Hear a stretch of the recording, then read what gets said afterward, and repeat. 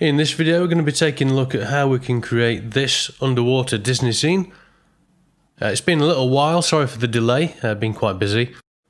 If you'd like to download the completed scene files for both the one we're going to make in this tutorial, but also for the original one that I made last year, which is playing now, where I did spend quite a considerable amount of time tweaking the materials a little bit more than I do in this tutorial, just to keep the tutorial fast. So it will definitely be worth downloading. You can get those both, including the renders as well, from my website, which is www.3d-illusions.co.uk.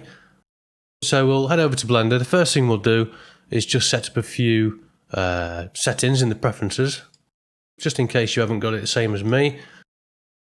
Going to Edit, Preferences, under Add-ons, and then just enable the Node Wrangler, so just type Node into the search box, and then you've got Node Wrangler, just put a checkbox in there.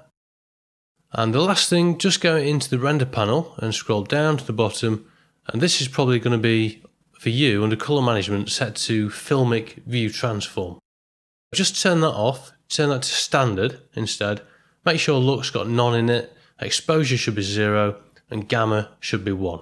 And this will just allow us to use the compositor correctly at the end of the tutorial.